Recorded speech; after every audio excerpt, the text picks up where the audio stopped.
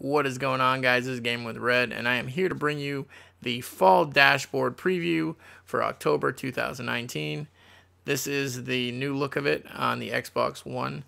I am on the Xbox One X. If you're on the S or the original X, when this rolls out, if this rolls out, this will be what you'll be looking at. Now, I say if because this time Microsoft's handling things a little bit differently.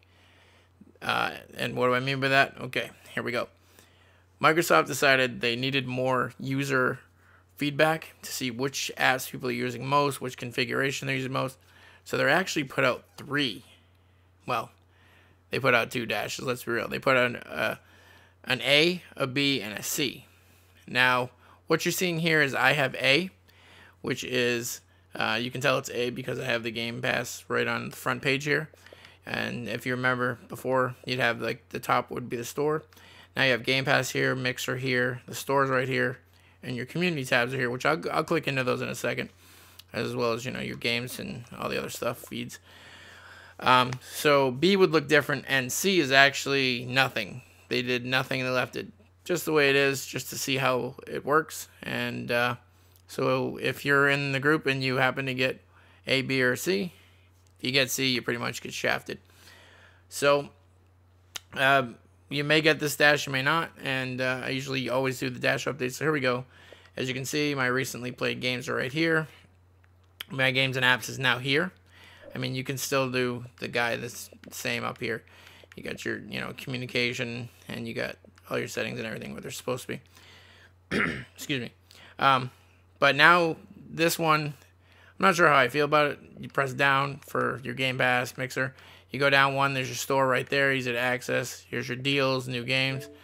You get in. It flows pretty smooth, I guess. It still has a little bit of an opening, but, you know, it's a quicker way to get to this. At least from the last dash.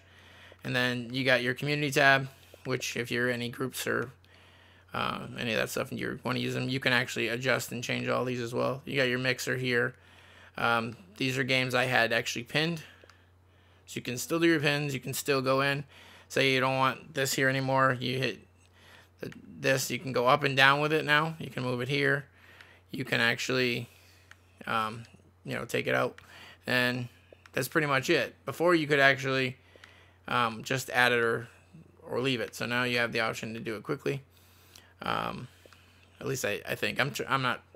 I didn't mess with these too much, so I could be wrong. Don't count on it. But basically, this is where your Xbox Gold and deals is down here now.